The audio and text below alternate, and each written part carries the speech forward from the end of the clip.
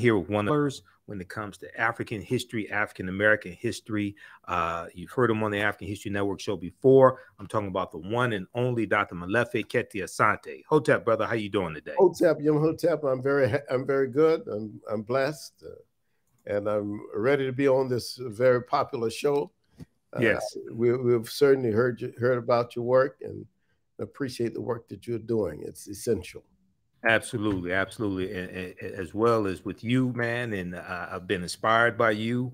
Also, probably the first time I saw you on TV was on Tony Brown's Journal. Yeah, back, wow. back in the early 1990s, man. You one of the few people remember that. Oh, Tony had me on periodically. Yeah, Tony Brown's Journal, and I grew up watching Tony Brown's Journal because my parents watched it. Yeah, so that's how I learned about him. Every Sunday, 4 p.m. I think it's 4 or 5 p.m. PBS here in Detroit. That's how I learned about you. I love it. All right, so many people have seen the interviews I've done with Anthony Browder as well as Dr. Charles Finch, and we were talking about the documentary from executive producer Jada Pinkett-Smith. Is in the African Queens series. It's on Netflix, and the trailer dealing with the installment dealing with Queen Cleopatra VII caused a lot of controversy, a lot of Arab backlash, anti-African backlash, things like this. So it came out May 10th, 2023.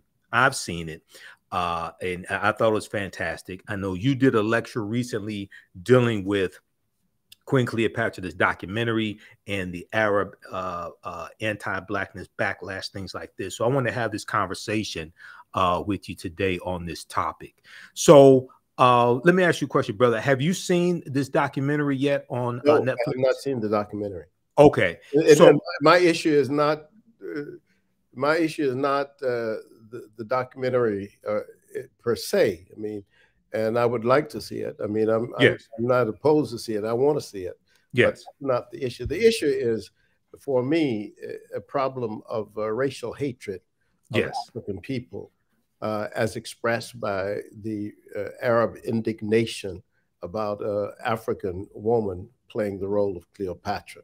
That's the issue. The issue is it is time for African people to resist the incredible encroachment of Arab nationalism onto African culture and the attempt to erase African people from Africa's own history, particularly on the land of Africa itself.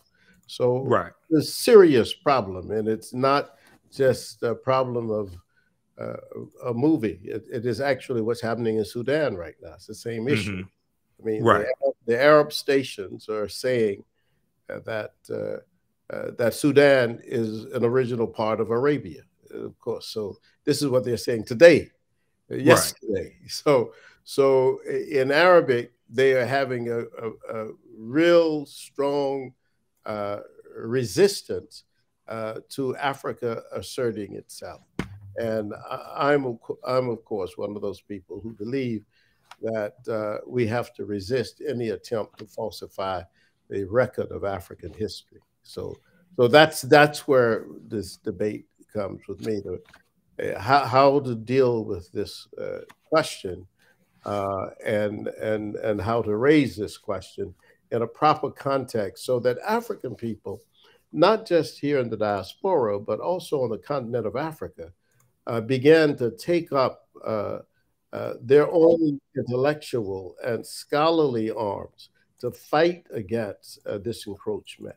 We have to do that. And part of our confusion as African people, to a large degree, over the last 400 or 500 years, and even before that, really that part of that confusion has been because of the Arabization, just like it has been the Europeanization of African people and African cultures. So we've got to adjust to that, and I think that we've slept enough. It's time for us to wake up. Okay, we've slept enough. It's time for us to wake up. And I've looked at a lot of the different comments, the backlash coming from from Arabs who are in Egypt today, who are what are referred to as modern day Egyptians.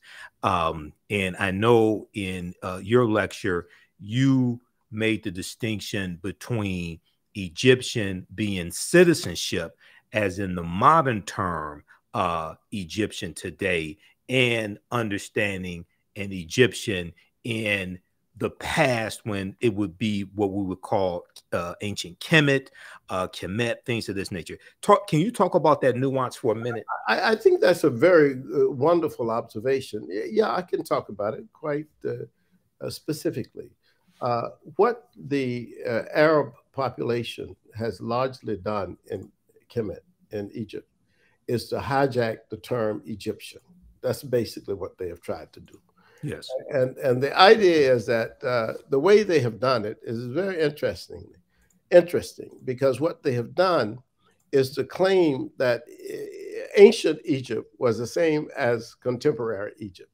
Mm-hmm. And of course, that is not true. I mean, that's false on the very face of it. I mean, almost anybody can see that. And I've said this, you know, when I've talked about the American situation, I've told people that 500 years ago, the land that we call the United States of America didn't look like it does today, right, in terms of the diversity of the people. So that to claim that Egyptian today is the same as Egyptian, the Egyptians who built the pyramids, or Egyptians who built the temples and the tombs and created writing, is a false thing. And not only is it false, but it also disrespects the Black people who are direct descendants of those ancient Egyptians who still live in Egypt. So right. It's like, wait a minute. I mean, we're still here. It's almost like your white Americans saying basically the Pueblos in New Mexico were created by Europeans. The Americans are still the people who the DNA people who created them are still here. Exactly. So it's a very weird kind of situation. And years ago, one of the great Nigerian philosophers, Chinwezu, warned us that this was coming. He anticipated that what there would be a very strong attempt on the part of Arab nationalists to, in fact, redefine the Nile Valley civilization as Arab civilization. And of course, we are seeing this encroachment day by day. And Jada Pinkett-Smith did a profound assertion, and her production crew did a profound assertion that was based as much on fact as anybody else could have done. I mean, and I think that is the thing. I mean, we have every indication that Cleopatra, we know, well, first of all, that Cleopatra was not German. We know she was not English. We know she was not Arab. In fact, we know that we don't even have an Arab population in Kemet in large numbers until the 7th century, this era. So we know these facts. I mean, and you have a guy like Zahi Hawass, who basically is a salesperson. That's what I call him. He has now tried to rehab himself because he got into difficulty before, and now he's trying to rehab himself by being a salesperson for tourism in Egypt. That's what he does. That's his only thing. And so to do that, he often has to tell things that are untrue and say things that are not correct. And he did that in Philadelphia. We demonstrated against him when he came to Philadelphia for that. When was this? This was several years ago when they had the King Tutankhamun exhibition at our Franklin Museum. It was wonderful because he was cornered by an African-American woman reporter, Helen Blue, and she said to him, Mr. Hawass, why do you keep saying that King Tut was not black. Was he black? And then he simply, out of exasperation, said, yes, he was black. So leave me alone, basically. You see what I'm saying? So then what I've followed him. I've watched his work.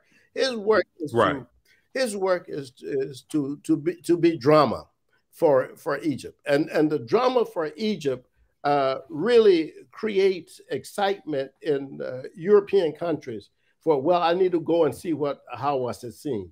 He's right. But there are no Arabs in ancient Egypt. There's no population of them. Cleopatra could never have been an Arab. That was not possible, you see. Exactly, so exactly. It's a very, very strange situation. And the smartest thing, and I wrote this in my book, I wrote a book called Culture and Customs of Egypt. And this book was published several years ago, maybe 15 to 20 years ago. And I tried to put this business to rest at that time. And for a long time, I thought we had really solved this issue with history. This is a historical situation. It's not a situation that Black people are having some opinion about something. This is a historical fact, you know. So let's deal with the historical facts. And that's what I've tried to do with the whole question of Cleopatra, you see. Right, exactly. So I want to show this timeline of history here just very briefly for people who may not be familiar with this information.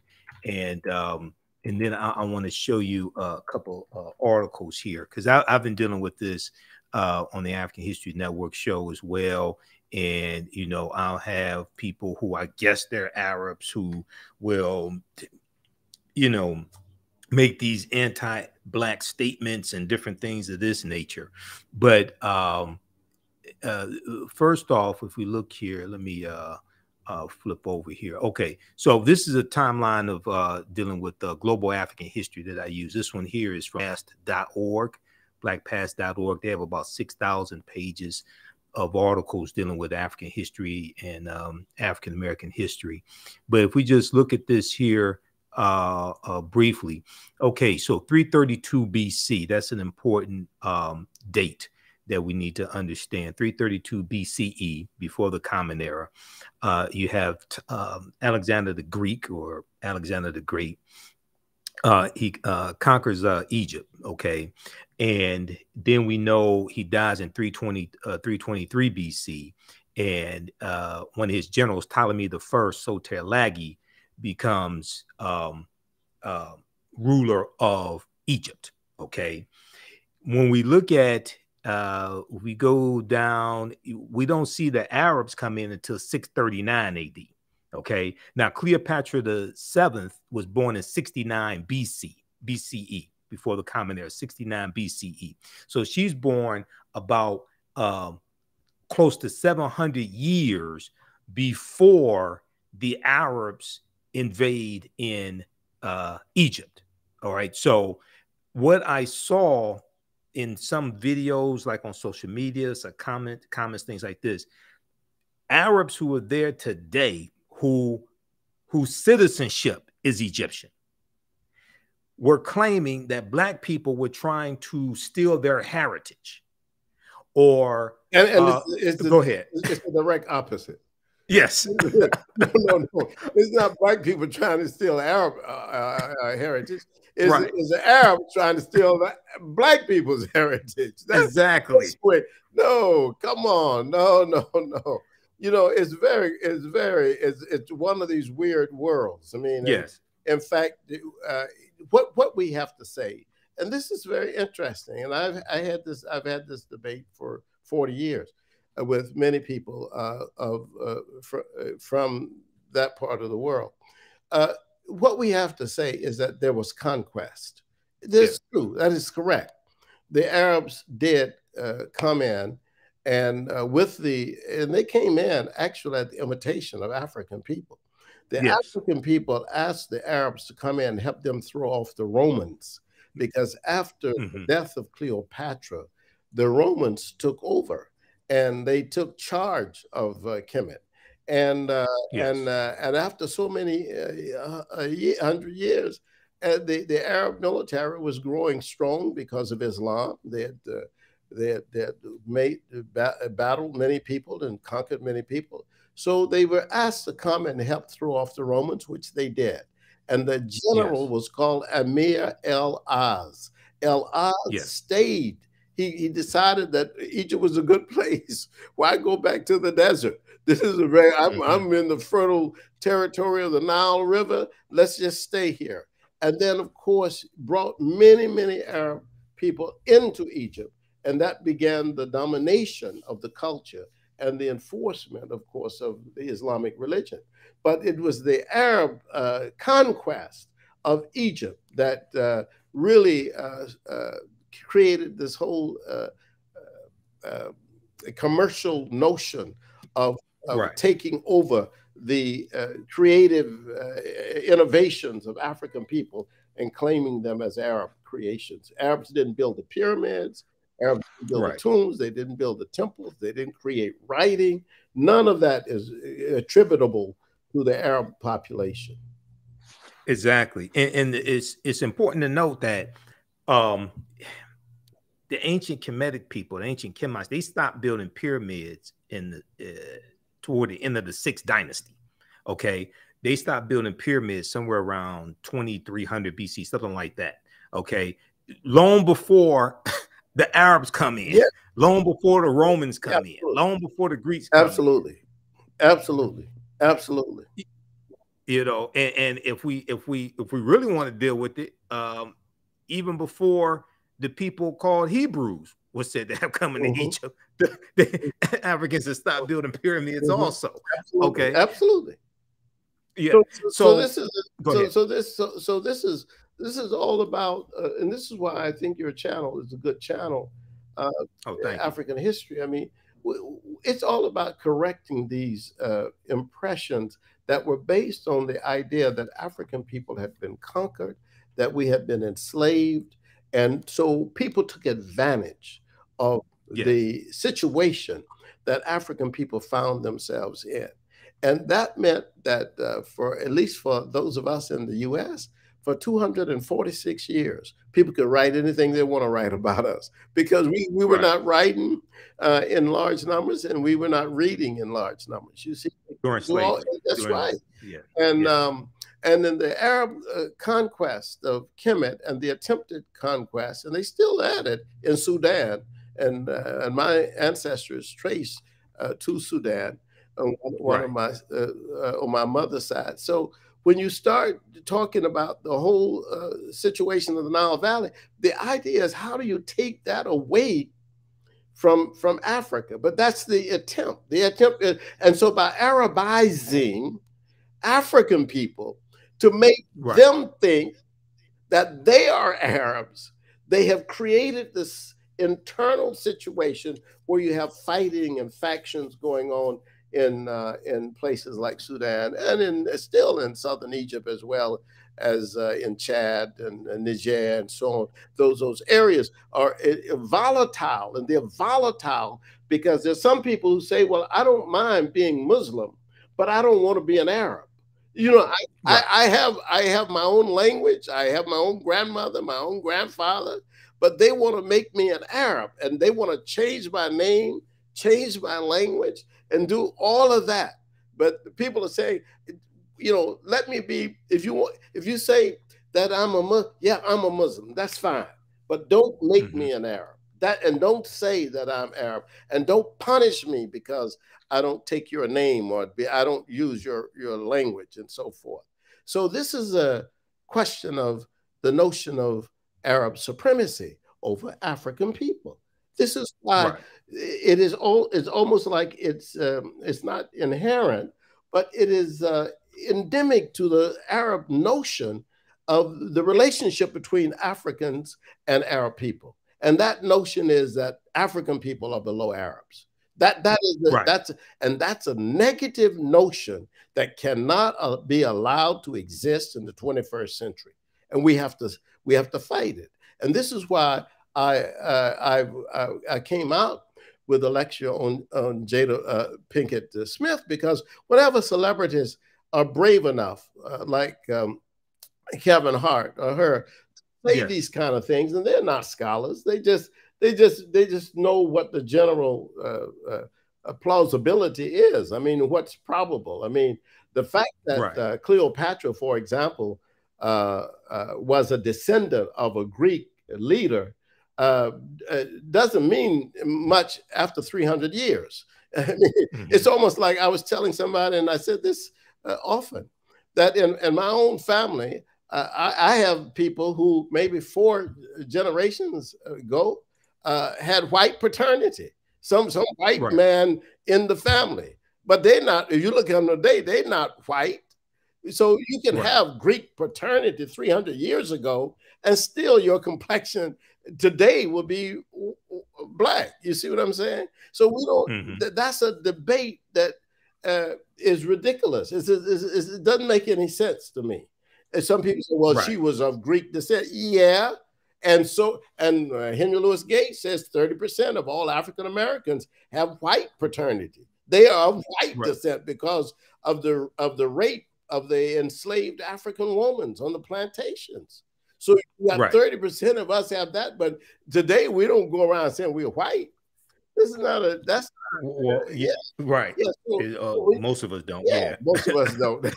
Some of us may think Michael, like Clarence Thomas, but you know, me. You were very correct. I get your point though.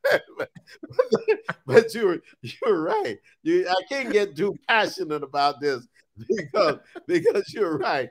I can be proven wrong on that. But I think basically what I'm saying is that the debate about what complexion Cleopatra is. I mean, the plausible thing, the most likely thing is that she was #1 of dark complexion. That's the most plausible, given the fact that that the Greeks were just a ruling class in Kemet at the time, and they ruled for 300 years. At least that particular family ruled for 300 years. But that particular family, as a Greek family, I am sure, I don't know, but I am sure they had African people in that family. They had to have. They're in an African country. They are surrounded by African people. They're ruling and serving and working and fighting in the army that's basically African army. Wait a minute. And you're telling me for 300 years, this pure Greek white family ruled in Egypt and there were no blackness in there? No, that's not true. And in fact, Arsinoe, the fourth, who was Cleopatra's sister, has been proven to be of African descent. So exactly, I'm gonna show an article that deals with that. Absolutely, the BBC had a documentary dealing with that. Yeah. Now, Arsinoe the Fourth is depicted in the documentary Cleopatra from Jada Pinkett-Smith. Also, oh, okay, great. She's depicted in there. Yes, good. I need to see that. Yeah, absolutely. It's on Netflix. It's about, I think, something like 2 hours, 2.5 hours. It's fantastic. So for the sake of time, because I know you're short on time. I'm sorry, I got another appointment. Okay, he made time to come on. We were trying to get him on last week, but he was in and out of town, so it was hectic.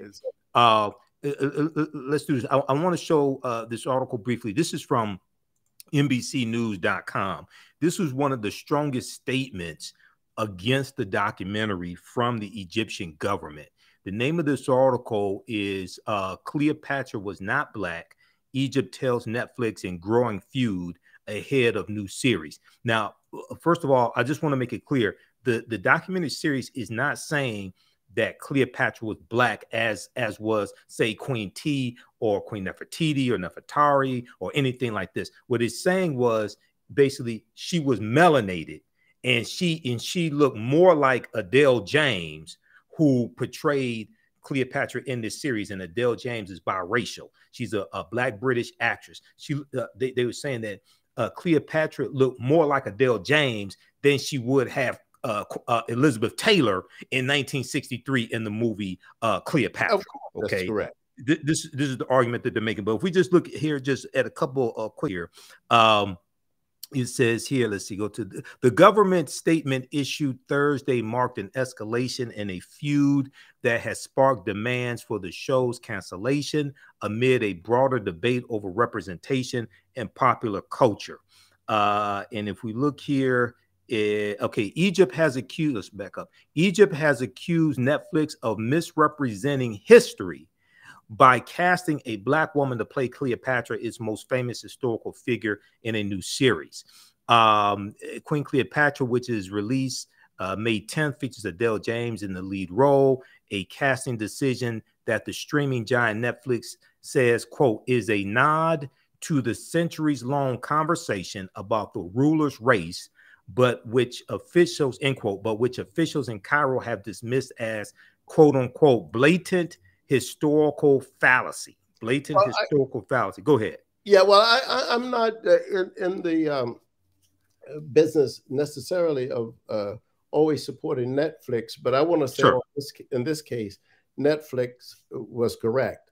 And the audiences who have decided not to see this film are missing out on something, from what I understand. Yes. Because of this controversy. But the Egyptian government is wrong. No government can take some sort of action to try to dictate history. And that's basically what they're doing. This is a very fascistic operation. I've been to Egypt 10 or 12 times. I've taken hundreds of people to Egypt, and I've seen Egypt. So it is very, very difficult. In fact, right now, Egyptians are writing me saying they disagree with the government. You know what I'm saying? Yes. Yes. I got people writing me saying, because I made this statement, and I'll make it here. I have rarely seen an Arab progressive who speaks out against racism against Black people in Egypt or in Sudan. I've not seen that. I've seen Europeans who are progressives, who've spoken out against white supremacy, but I don't see the Arabs doing that. And so this Arab wrote me from Germany. Yes, I'm one of the ones who speak out, but I still have not seen any indication of this. You see, I haven't seen any real fact. So in this situation, Netflix is correct to take artistic license to do this, and they are more on a solid historical base and foundation than the Egyptian government, because the Egyptian government is simply trying to promote Arab nationalism against the historical Black foundation of the ancient Egyptian government.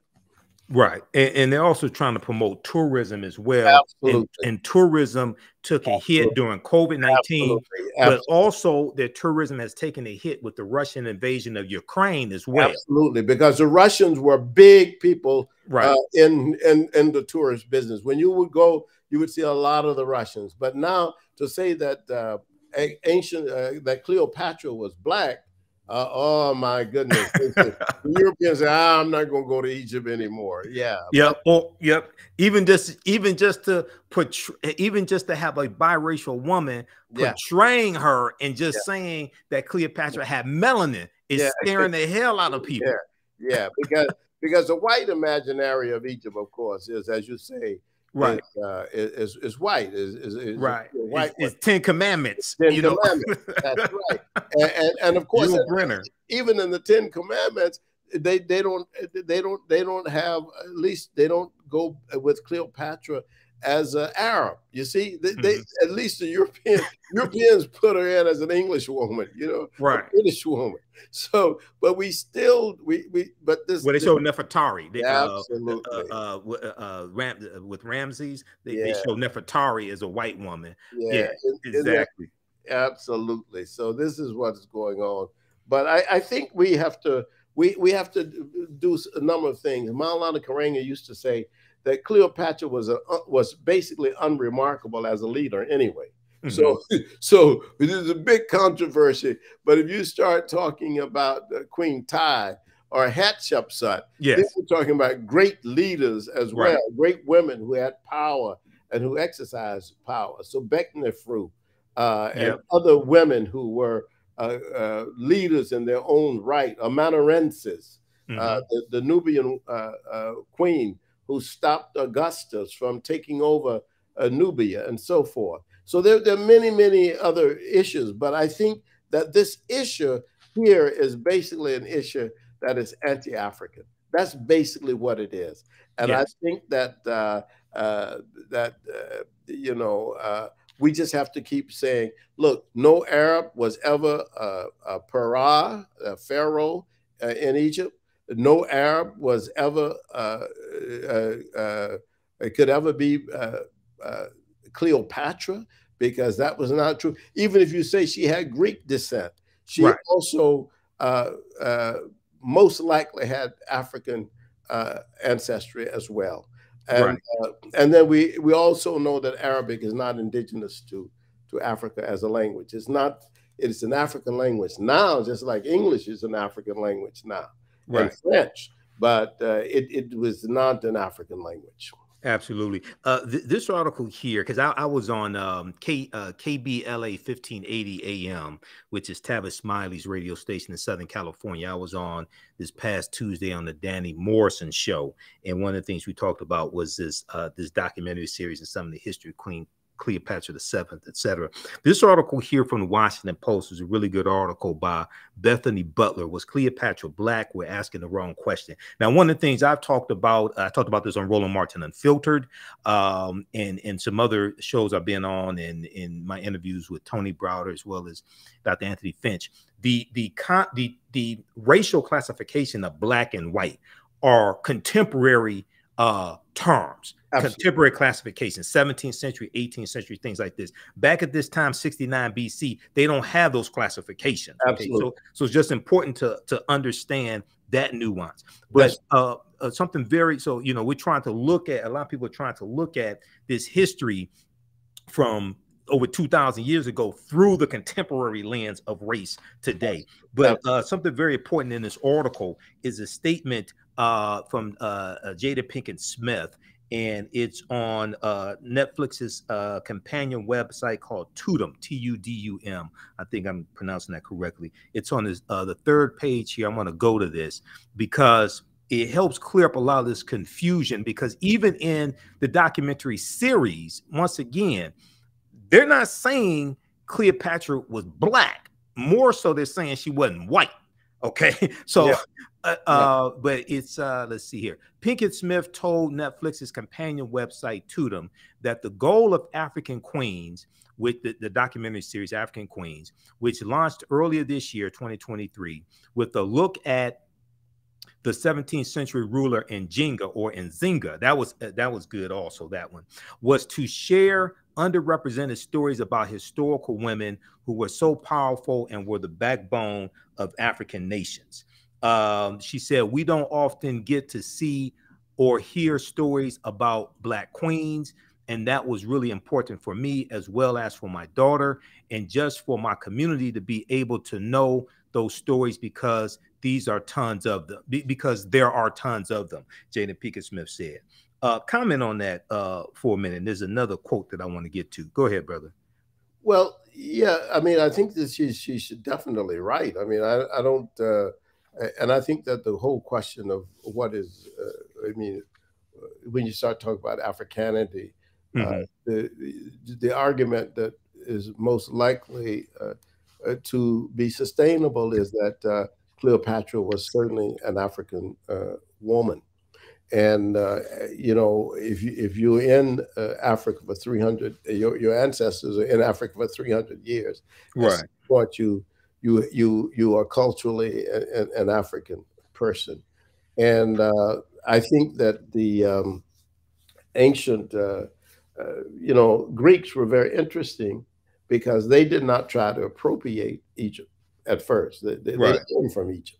They learned, and in fact, they wanted, in fact, you know, Alexander himself, I mean, 300 years earlier than Cleopatra, wanted the oracles of Kemet to recognize him as one of the sons of God. I mean, this is very Alexander. Traditional, you see, yeah. So it's not the, so we don't have an argument with the Greeks, and even the contemporary Greeks don't argue these issues. Right. This is the Arab issue. This is Arab imperialism in Africa. And Dr. Sally Ann Ashton, a PhD from Cambridge and an Egyptologist, has argued that most of these arguments are agendas of white supremacy. But I argue that this is an agenda of Arab supremacy. The idea is we cannot, they don't, number one, they basically have persecuted, oppressed, suppressed, and brutalized African people, dark-skinned people in Egypt and in Sudan, and now they cannot stand the fact that on the American nation, on the American side, that Africa, a woman of African descent, has said what is correct. That, hey, wait a minute, I'm suggesting that this African queen is significant as an African person, and we come in all complexions. I mean, as right, we're the most diverse group of people on the face of the earth. I mean, right. in Africa, I've seen all kinds of people in Africa. You know, this is the African population is light, it's dark, it's brown, it's red, it's yellow. We have everything on the continent. And if exactly you travel, they will see this. There's no argument. Why is there an argument? There's only an argument because this is a person who because Jada Pinkett-Smith has said, and her production people have said, look, this actress represents Cleopatra. And I think it's just as legitimate, more legitimate than having Elizabeth Taylor to do it. Absolutely. Lastly here, and then I'm going to give you a website and let you tell people how they can contact you. This is the article I was looking for. Now, this just came out May 12, 2023. CNN.com. Queen Cleopatra actress Adele James talks blackwashing, quote unquote, blackwashing. And in here, we scroll down, it talks about how her ethnicity is, now this is a statement from the producers of the documentary. Her ethnicity is not the focus of Queen Cleopatra, the documentary series, but we did intentionally decide to depict her of mixed ethnicity to reflect theories about Cleopatra's possible Egyptian ancestry and the multicultural nature of ancient Egypt. Okay. Talk about that for a minute, because at the time, they even say this in the documentary, at the time that Cleopatra was born, the populations that are there in Egypt are the indigenous African people, the Greeks, and they also talk about Hebrews or Jews being there. I would not have written a statement like that because, you know, it's just like when I go to France, I mean, and I see a whole lot of African people in France, in Paris. But I wouldn't say, I mean, France is a white nation. You know what I'm saying? It's like you go to Australia, you see people from Asia and people from Papua New Guinea and everywhere, but Australia is a white nation. So ancient Kemet in 300 BC was a black nation. Yes. It was conquered by Alexander's army, and they imposed a Greek rulership over that black nation. Over a black nation, right. Yes. Right. Don't confuse matters. It became more multi-ethnic later as more Greeks came, as later in the Romans era, the Romans, yes, and the Persians, and many people came. But the further you go backwards, the blacker the country is. Oh, correct. Yes, absolutely, absolutely. All right. I know you're short on time, brother. Tell people how they can contact you, and then we've got your website that I'm gonna pull up right here as well. Let people know how they can contact you if they want to bring you in to do a lecture or anything like that. All right, thank you very much. All right, but let me tell you, you got my website, Molefi Kete Asante.com. Yes. And you can also see our lectures at our think tank, the Molefi Kete Asante Institute, It's Okay. MKA Institute lecture series. And if you go to YouTube, you'll see our lectures as well. We appreciate you very much, Michael. Thank you. All right, brother. All right, brother. It's good to catch up with you. Good to talk to you again. Hotep. All right, Hotep. All right, brother. Peace. Peace. All right, everybody. He has to run. He has another commitment. Don't go anywhere. We have more information for you as well. And I'm teaching on Saturdays, I teach my online history classes as well. Ancient Kemet, the Moors, and the Ma'afa, understanding the transatlantic slave trade, what they didn't teach you in school. So we have a session of that coming up at 2 p.m. Eastern Standard Time today, May 20th, 2023. And we'll give you information about that. And we're going to do a free session of the class today. So you can register for that at our website, TheAHNShow.com, TheAHNShow.com. I'm going to post a link here. And you can register for the full 12 weeks. Actually, it's about 14 weeks this time around. You can register for the full 14-week online course. We deal with thousands of years of history and what leads up to the transatlantic slave trade taking place. And I do a PowerPoint presentation. We have book references, articles, video clips, etc. So that was Dr. Molefi Kete Asante that we just spoke with. And he was the he used to be the chair of the Afro-American Studies Department at Temple University in Philadelphia. He has written over 100 books dealing with African history, African American history, and probably about 500 articles or so as well. So he's one of our esteemed scholars. All right, how's everybody doing today? Share this broadcast on your social media platforms. Invite your friends to tune in as well. And go to our website, TheAfricanHistoryNetwork.com, TheAfricanHistoryNetwork.com. We have information dealing with our a radio show, the African History Network show, our classes, all that there. If you want to support the African History Network, you can do so. $ the AHN show through Cash App, $ the AHN show through Cash App, also through PayPal, paypal.me/the AHN show. That helps us keep doing the research, keep broadcasting our Sunday night show. I'm on Sundays, 9 p.m. to 11 p.m. Eastern Standard Time, the African History Network show on 9:10 a.m. The Superstation WFDF here in Detroit. So you can support us, Cash App, PayPal. This is the interview I did with Tony Browder. Follow us on our YouTube channel, Michael Imhotep, IMHOTEP.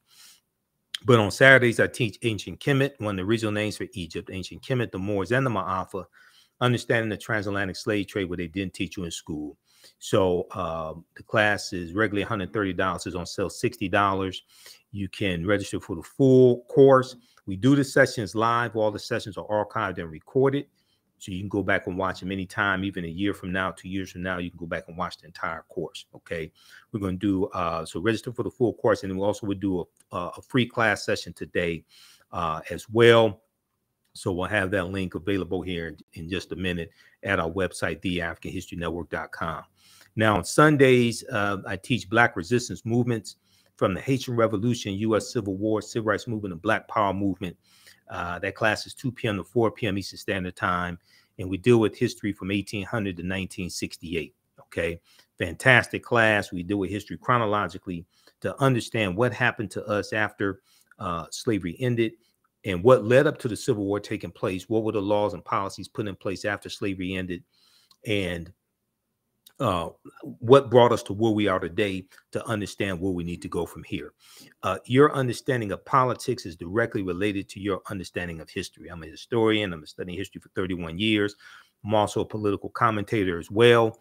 You see me on Roland Martin Unfiltered on Fridays. I was just on yesterday. So you see me on Roland Martin Unfiltered, as well as for Raji Muhammad's show, The Culture. And I'm there providing historical analysis and political analysis. All right. So give us a thumbs up, give us a heart, give us a like on this broadcast. We posted the link. You can register for these online classes. We also have a bundle pack, a course bundle where you can register for both classes for $80 is discounted. That's a $300 value, and you can register for both classes for $80 right now. You can also use this information with your children. I would say the content is PG-13. Okay. All right. Now, just to give you a brief overview of this class that I teach, it developed from a 4.5-hour lecture that I did in 2014 called Understanding the Transatlantic Slave Trade, what they didn't teach you in school. And it was that lecture was the culmination of about seven years of research. Okay. But when we study the transatlantic slave trade, we can't start studying our history in slavery. We have to deal with the 800-year occupation of Europe by the Africans known as the Moors. And we have to understand this history chronologically, what leads up to the transatlantic slave trade taking place. So we can't start in 1441 with the Portuguese going into Mauritania. We can't start in 1619 in Virginia, okay, or Hampton, Virginia.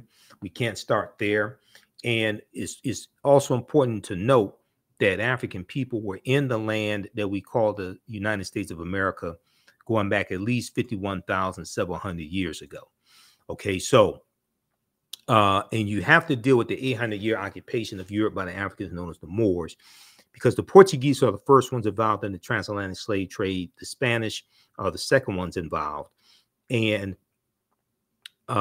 Columbus is using nautical instruments that's based upon technology that the Moors introduced into Europe.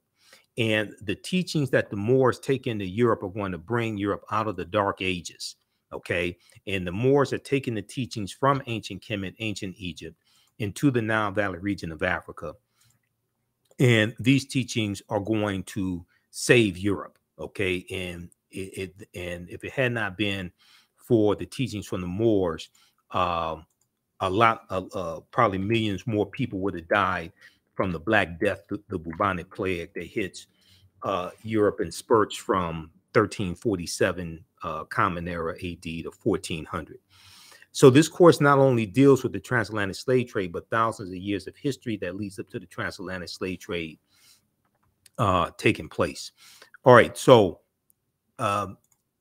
it's important for us to understand that African people are the original people of North, Central, and South America, and have been in the land that we call the United States of America at least 51,700 years ago. So we look at things. So there's about seven books that we use as a reference. And I show you excerpts of the book on the screen. You don't have to buy any of these books to follow along in class. There's about 80 articles that we'll look at. We show that to you on the screen as well. This book right here, The First Americans Were Africans, Documented Evidence, from one of my friends, Dr. David Imhotep. Many of you have seen the interviews I've done with Dr. David Imhotep over the years. His book is backed up by 713 footnotes and 7 peer-reviewed articles. On page 14 of his book, he deals with evidence. He deals with a discovery in Allendale County, South Carolina, that documents an African presence in the Americas going back at least 51,700 years ago. Okay. This was discovered by Dr. Albert Goodyear, who's an archaeologist at the University of South Carolina.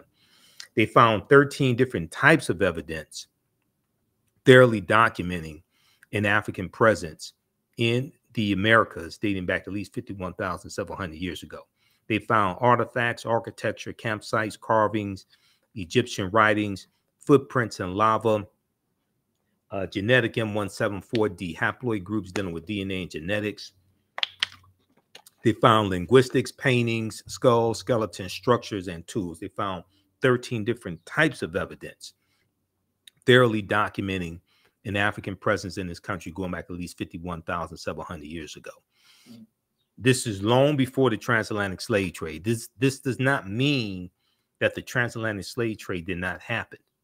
It means that African people were here in this land that we call the United States of America as well as in the Americas tens of thousands of years before the transatlantic slave trade started. And this is why it's so important for us to understand this history, because if you think that you first came to this land conquered and shackled and chained by Europeans, okay, then you're going to be psychologically damaged from that. The truth of the matter is this was our land stolen from us. African people were here even before Native Americans came into existence.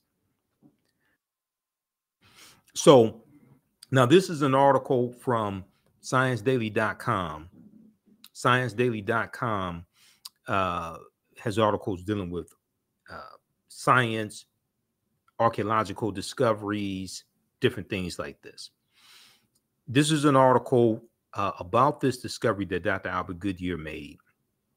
It's from November 18, 2004. It's called New Evidence Puts Man in North America 50,000 years ago. New evidence puts man in North America 50,000 years ago. And in the article, it says, this is a summary of the article, okay? It says that radiocarbon tests of carbonized plant remains were where artifacts were unearthed last May. That would have been May 2023. Well, that would have been May 2004, along the Savannah River in Allendale County by University of South Carolina archaeologist Dr. Albert Goodyear, indicate that the sediments containing these artifacts are at least 50,000 years old, meaning that humans inhabited North America at least long before the last ice age. Humans inhabited North America long before the last ice age. Okay, so who were these humans? Right now, these were the Khoisan, who are the short-statured Africans. Now, if we look here, there was a article in Science magazine, an October 2012 genetic study published in Science magazine found that the Khoisan in Southern Africa are the oldest ethnic group of modern humans. The Khoisan in Southern Africa are the oldest ethnic group of modern humans, with their ancestral line originating about 100,000 years ago. The Khoisan, formerly called by the derogatory term Bushmen, are genetically unique, and no other currently known population had separated so early from our common human ancestor. The Khoisan, formerly called from our commonly human ancestor. Okay, now the Khoisan, formerly called by the derogatory term Bushmen, are genetically unique. Now, when we look here, these are two Khoisan women. Okay, the Khoisan are the short-statured Africans. And there's a good article from AtlantaBlackStar.com that talks about the Khoisan also. The Khoisan live in Southern Africa in territory that is territory spanning Botswana, Namibia, Angola, Zambia, Zimbabwe, and South Africa. They are largely divided into two groups: hunters and gatherers, the Sans people, and keepers of the livestock, the Khoikhoi people. The Khoisan languages include the distinctive click sounds that are not found in the languages of their neighbors. So read the article from AtlantaBlackStar.com called 5 Ethnic Groups that Prove the First Humans Were Black. Okay, so we go through and look at these different archaeological discoveries, scientific discoveries. We do that in the first 2 or 3 classes.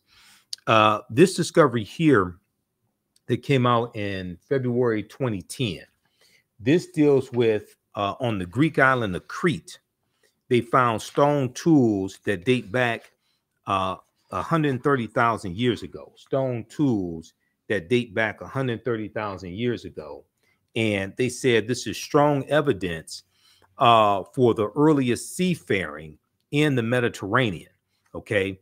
And they said that this seems to push the history of Mediterranean voyaging back more than 100,000 years. Specialists in Stone Age archaeology say previous artifact discoveries had shown people reaching Cyprus, a few other Greek islands, and possibly Sardinia no earlier than 10,000 to 100,000 years ago.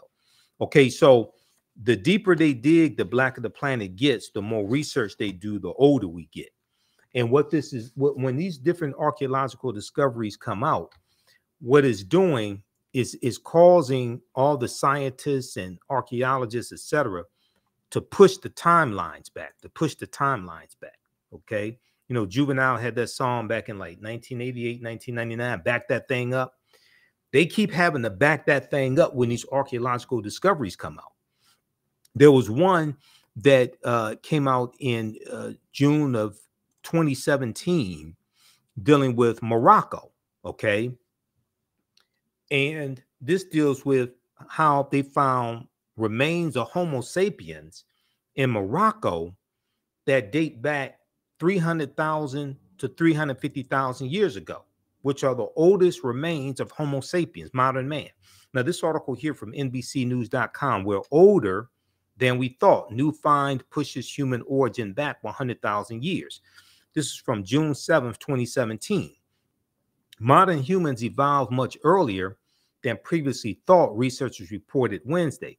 New discoveries at a rich site in Morocco show modern humans were hunting and probably cooking game animals 300,000 years ago, which is 100,000 years earlier than scientists have believed until now.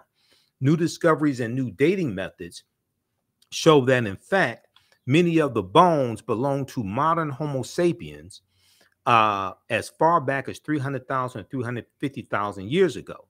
The earliest previous Homo sapiens bones dated back 195,000 years ago, and that was in Ethiopia. This pushes this timeline back over 100,000 years ago, and 100,000 years prior to 195,000 years ago, or so. It pushes the timeline back, and what they're realizing now is that Africans migrated out of the Nile Valley region of Africa much earlier than previously thought. Okay, much earlier than previously thought. Now, there was just an article that the New York Times had that just came out this past week, and this article here. Let's see here if we can pull this up quickly. Yeah, this article right here from the New York Times. We posted this on our Facebook fan page, The African History Network, The African History Network. Study offers new twist in how the first humans evolved. Study offers new twist in how the first humans evolved, and is saying that scientists now believe that humans didn't evolve just in one area of Africa at one time. Study offers new twist in how the first humans evolved. A new genetic analysis of 290 people suggests that humans emerged at various times and places in Africa. Now, this is from May 17th, 2023. Okay. And when you look at the article, it talks about the discovery that was made in Morocco that I just showed you. Okay, now this article just came out this week.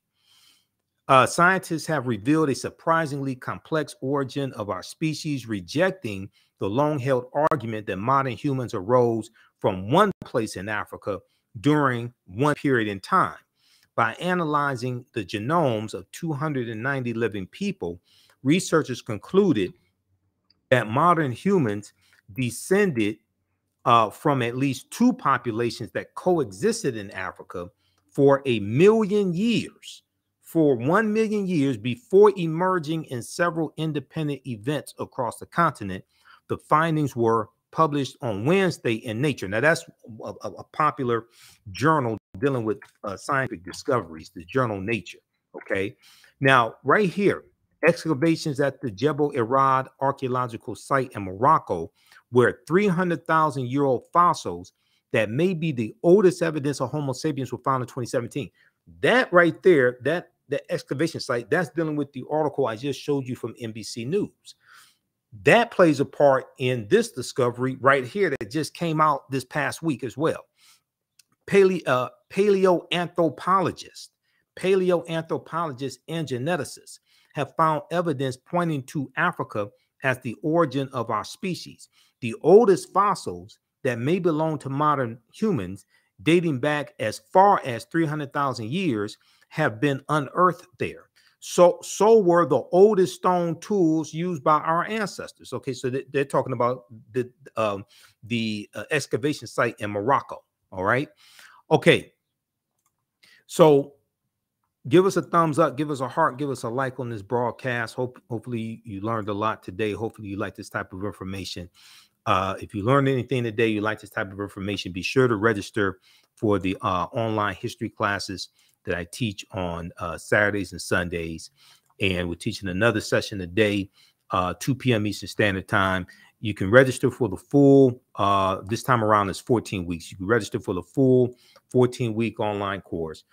You can go back and watch the previous sessions that are archived, because we do them live. All the sessions are archived and recorded.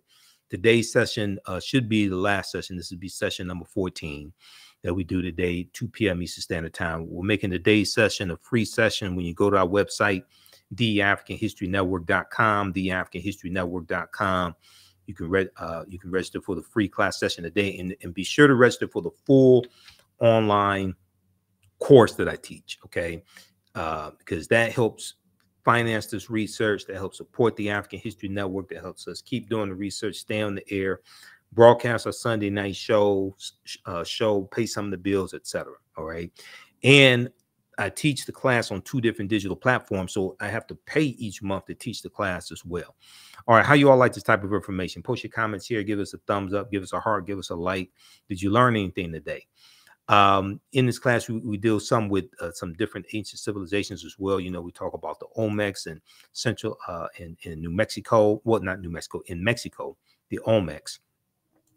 And we talk about the Mandinka, Egyptian, Kemetic Olmec connection as well. We deal with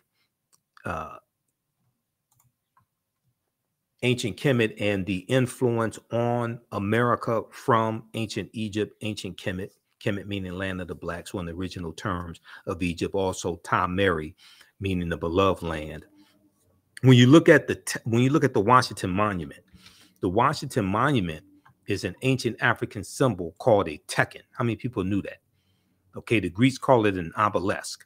We know that the teachings from ancient Kemet helped form the foundation of the teachings in Freemasonry. And 50 of the 56 signers of the Declaration of Independence are Freemasons. Okay, 50 of the 56 signers of the Declaration of Independence, 1776, were Freemasons. George Washington was a Freemason. So there were 1,200 Tekenu all throughout ancient Kemet.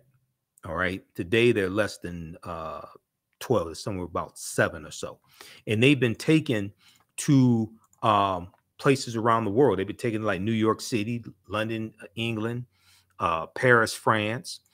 Ancient Egyptians called obelisks tekenu, and they were used to tell the time in the past. Their pinnacles were basically covered in gold to reflect the sunlight.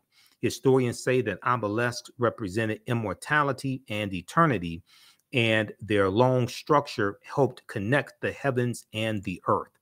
Now, currently, Cleopatra's Needle is the name given to 3 ancient Egyptian obelisks or tekenu, one in New York City, one in London, England, and one in Paris, France. However, they do not all come from one Egyptian site. The obelisks in New York and London are carved out of red granite from the quarries of Aswan, a major source of stone for Egyptian antiquities. The 2 obelisks were commissioned by Nesubiti or Pharaoh Thutmose III, or Per As, as Dr. Molefi Kete Asante said, was the original term that we would use.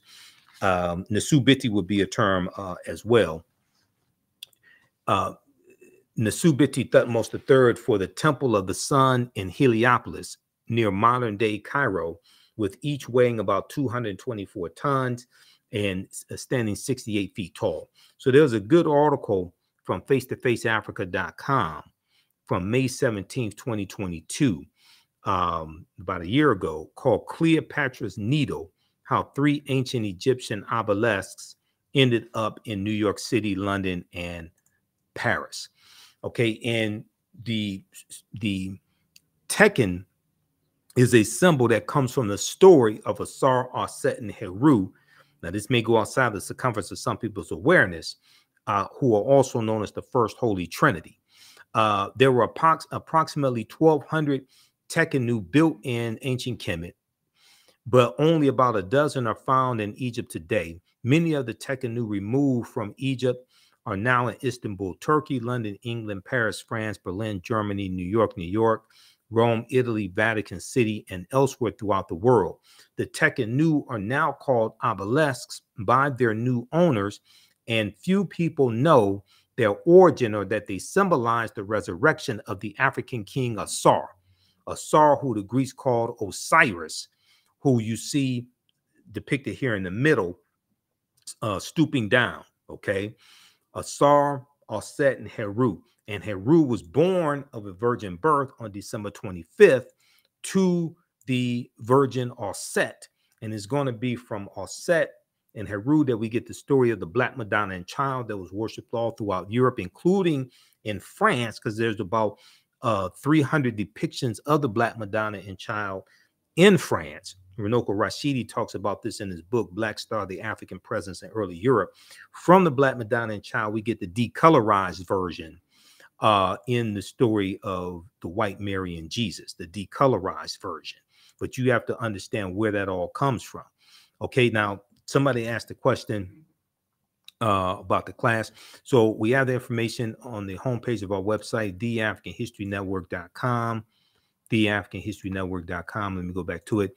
So the full online course is on sale, $60.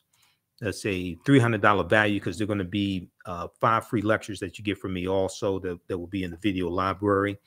So when you scroll down our website, TheAfricanHistoryNetwork.com, we have the information right here. It's on sale, $60, regularly $130. And next class is today, 2 p.m. Eastern Standard Time. So I'm about to get out of here to get ready for class. And we'll have a free class session today, but you can register for the full 12-week online course. Click here to register for the full 12-week online course. Your membership, your registration in the class does not expire, meaning you can go back and watch. You'll have full access to watch the class, you know, next year, a year from now, 2 years from now, 3 years from now. It doesn't expire. You still have full access. You can go back and watch as many times as you want to. We have a bundle pack where you can register for both classes for $80.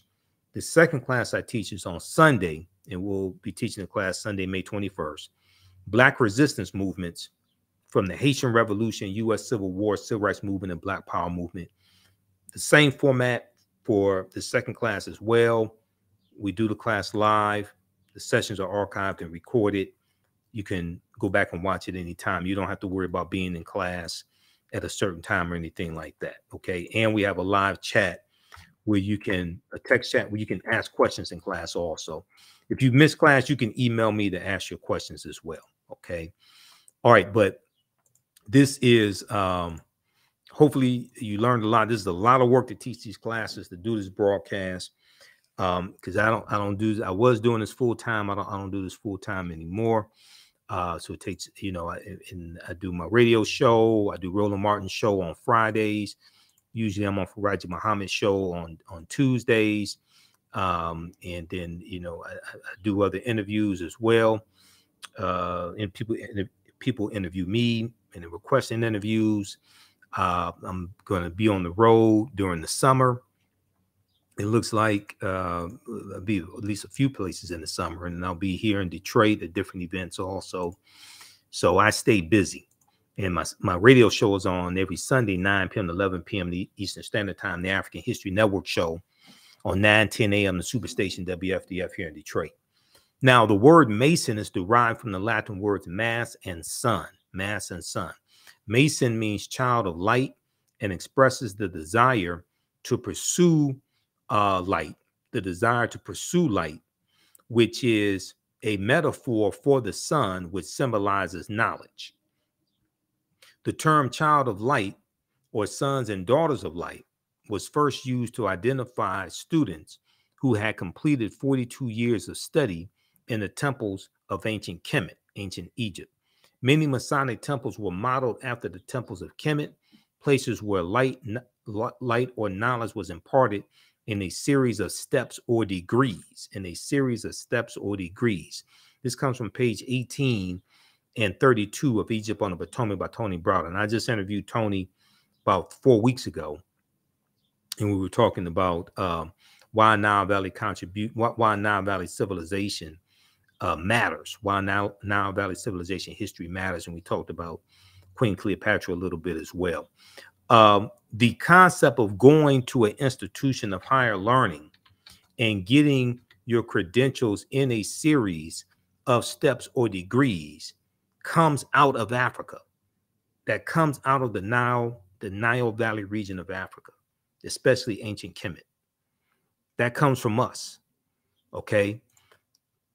What you do for yourself, what you do to yourself, and what you allow other people to do to you and get away with is based upon what you think about yourself. What you think about yourself is based upon what you have been taught about yourself. What you've been taught about yourself is based upon everything you've read, heard, and seen about yourself. So this is the type of information that changes the way we think, feel, act, and behave, and ultimately changes our results. It has a transformational impact on our mindset when we come into the knowledge of this, and we combine African history with economic empowerment and political empowerment. Okay, when you see that pyramid principle that I show you, that Dr. Lyndon Jeffries and Professor James Small talk about, I'll show that to you in just a minute. Now, Masonic temples are considered houses of light or temples of learning. The term Mason means child of light. Okay, and the term Mason is a direct reference to the highest degree of the ancient Kemetic education system. The 33 degrees of instruction within Freemasonry represent a fraction of the 360 degrees of instruction that comprise the ancient Kemetic or ancient Egyptian system of education. Yet, with less than 10% of the wisdom of ancient Kemet, Freemasons have held positions of influence and power throughout the world for over 200 years. They learned less than 10% of what the ancient Africans knew, and they've been able to basically conquer the world. This comes from page 33 of Egypt on the Potomac by Tony Browder. All right, so we go through our history and we look at different periods of history. We look at understanding what are patron saints. We look at, we go through history chronologically, okay? We look at the Moorish influence on Europe. Even when we look at something like center class, and center class, or center class is Dutch. It is St. Nicholas. Center class means St. Nicholas, and center class is the religious figure that the secular figure of Santa Claus is based upon. But center class had a sidekick named Jada Pinkett, Black Pete, and Black Pete was a Moor. And in one of the versions of the story, Black Pete was center class's slave. Okay, some people may say servant, but he was defeated by center class and became his slave. So we go through, look at things like why Christmas is celebrated on December 25th, because nowhere in the biblical text does it state that Christmas is celebrated on December 25th. And that deals with the winter solstice and a retelling of ancient stories dealing with Asar, Aset, and Heru, different things of this nature. Okay. Then we look at the 800-year occupation of Europe by the Africans known as the Moors.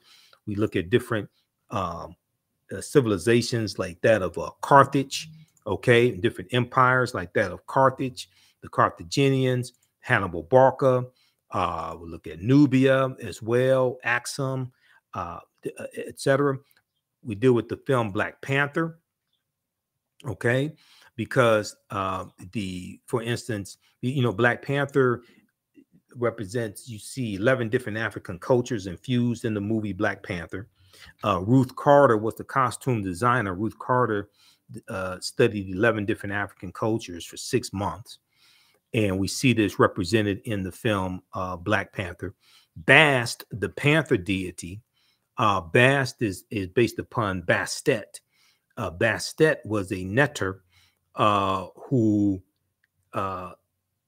was worshipped in the form of a lioness. Okay, she was an African Egyptian goddess worshipped in the form of a lioness and later a cat. And she was a netter of warfare in Lower Kemet, Lower Egypt. She was worshipped as early as the Second Dynasty around 2890 BCE, before the Common Era, or BC. Okay, so the film Black Panther is a powerful movie, the first one and the second one. There's so much African culture and history that we see represented in the movie.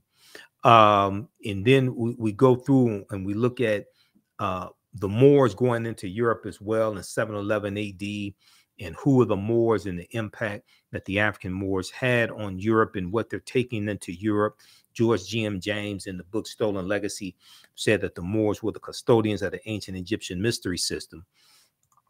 And the teachings that the Moors take into Europe are going to bring Europe out of the Dark Ages. These are some actual slides from the class that I teach. So I created all the slides. I put together the curriculum for both classes.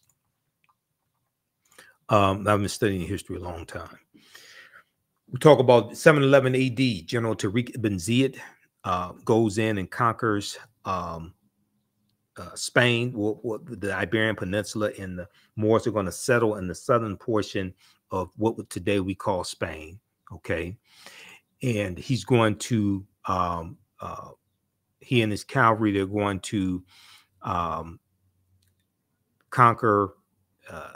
They go into the Spanish city of Toledo, and they are going to end the European dominance of the Iberian Peninsula, because it's under the control of the Vandals and the Visigoths at this time. This is who he's fighting against, especially the Visigoths.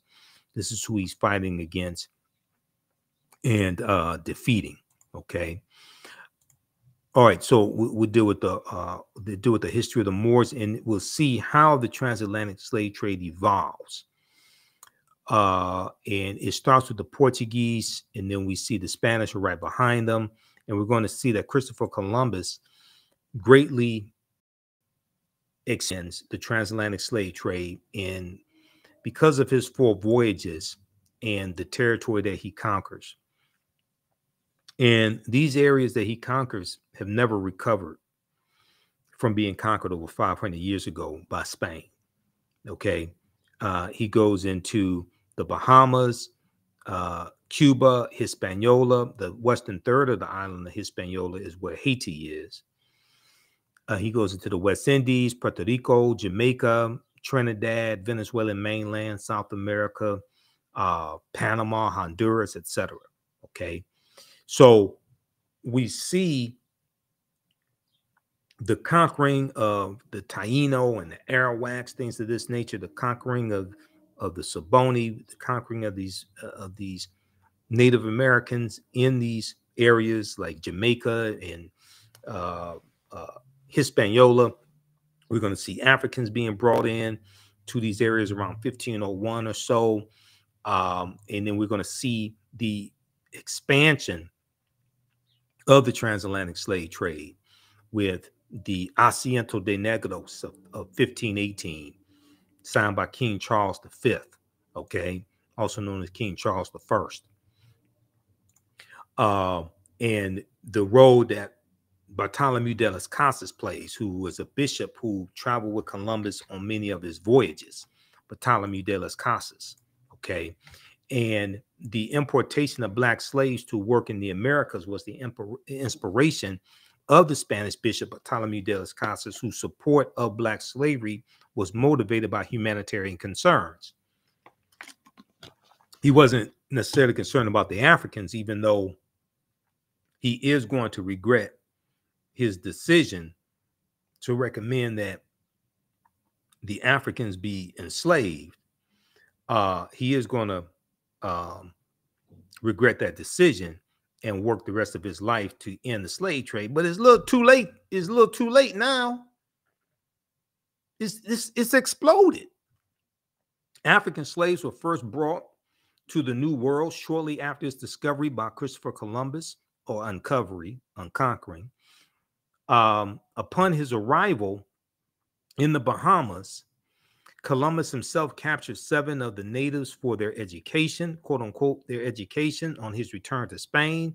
However, the slave trade proper only began in 1518 when the first Black cargo direct from Africa landed in the West Indies. So when they look at 1518, they're talking about the Asiento de Negros signed by King Charles V. Okay. Now, the transatlantic slave trade goes back to 1441, then start in 1518. But some timelines or some maps that you look at will look at 1518 as a starting point. They're really trying to, I would argue they're trying to minimize the severity of the damage and try to cut out about 60 years of the transatlantic slave trade. Bartolomé de las Casas argued that the enslavement of Africans and even of some whites, proving that in the early period, slavery did not operate according to exclusive racial demarcations, would save the indigenous Amerindian populations, which were not only dying out, but engaging in large-scale resistance as they opposed their excessively harsh conditions. As a result, King Charles V, King of Spain, agreed to the Asiento de Negros, or slave trading license of 1518. He signed this August of 1518, which later represented the most coveted prize in European wars, as it gave to those who possessed a monopoly in slave trading. You can't talk about the transatlantic slave trade and not talk about the Asiento de Negros. How many people have never heard of the Asiento? How many people have never heard of Bishop Bartolomé de las Casas? You can't talk about the transatlantic slave trade and not talk about the Asiento. This is just a fraction of the type of information that I deal with in these online courses that I teach, that I put together the curriculum, I put together the content, develop the slides, all of this. Okay. So if you learned anything today, visit our website, TheAfricanHistoryNetwork.com. You can use this information with your children, use this with your family. Register for the online courses right now. We have the bundle pack for only $80. You get this class and my second class that I teach on Sundays, Black Resistance Movements from the Haitian Revolution, U.S. Civil War, Civil Rights Movement, and Black Power Movement. And we'll see you in class today, 2 p.m. Eastern Standard Time. Remember, and also you can support the African History Network another way, $ the AHN Show through Cash App, $ the AHN Show through Cash App, and through PayPal, paypal.me/the AHN Show. So we have the information right on the homepage of our website as well. And so this helps us keep doing the research, stay on the air, keep broadcasting. I'll be on the road some this summer, speaking in different cities or expos, etc. So I'm trying to line that up as well. So this helps cover expenses, things of that nature. All right. So if you learned anything today, definitely support us. Follow us on our Facebook fan page, The African History Network, The African History Network, and our YouTube channel, Michael Imhotep, IMHOTEP. Remember, right now it's correct wrong behavior. It's not over till we win. Wakanda forever. And we'll see you in class today. And I'll see you on the radio when I'm on Sunday, 9 p.m. to 11 p.m. Eastern